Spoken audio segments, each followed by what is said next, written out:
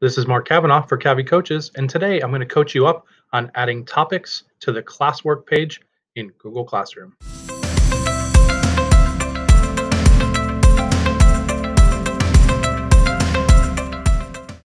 Today we are going to create topics in the Classwork page. So we're going to click on a class, and you can see that there's things posted in the stream. Check out my videos on editing the stream and how to use the stream.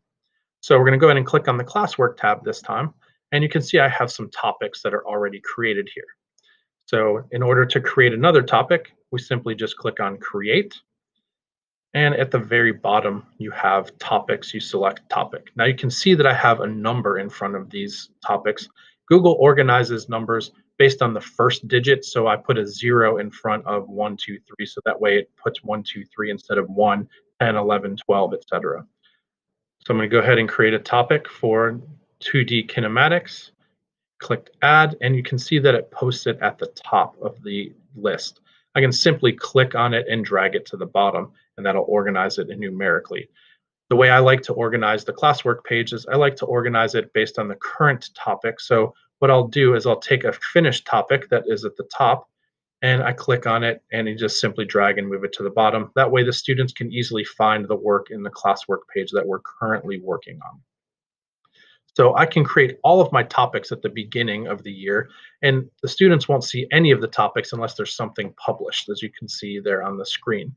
So as long as there's nothing published, you don't have to worry about the topics being created. So if I want the students to be able to find something later in the year, I organize by topic. So that way the students just need to simply, they can click on the topic, and when they click on the topic, you can see it only shows the second law and forces that, and obviously there's no lessons posted yet. So if they want to see all topics, they just click back on all topics. The one topic that I like to add is a class materials page. And in this class materials page is something that you use if you have an electronic textbook that you can post a link to other class materials that you'd use all throughout the year. I do Google Forms that I have them fill out throughout the year.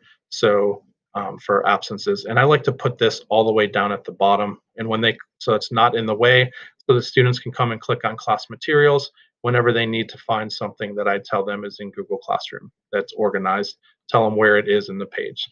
So congratulations, you created your first topic in If you found this video helpful, subscribe to my channel, Cavi Coaches, and don't forget to follow me on Instagram and Twitter @Cavi Coaches.